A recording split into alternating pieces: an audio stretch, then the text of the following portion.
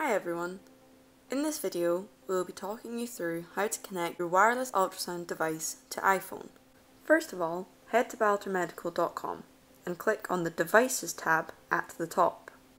Once this page has loaded, scroll down past the section of devices where just beneath the Resources area you will find the links to download the appropriate app. In this case, we will select the iOS app.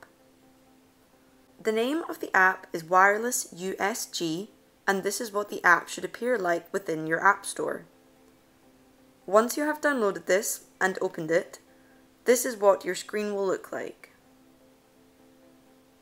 Now, to connect your iPhone to your wireless ultrasound probe, switch the probe on as shown. A flashing light will appear at the bottom of the probe, indicating a wireless connection is being made. In your iPhone settings, go to Wi-Fi. You will find the probe's network prompts you for a password. This password corresponds with the serial number at the bottom of the probe. However, please ensure to enter this in all lowercase in the password box on your iPhone. Once you have completed entering this, you will have established your wireless connection between iPhone and probe.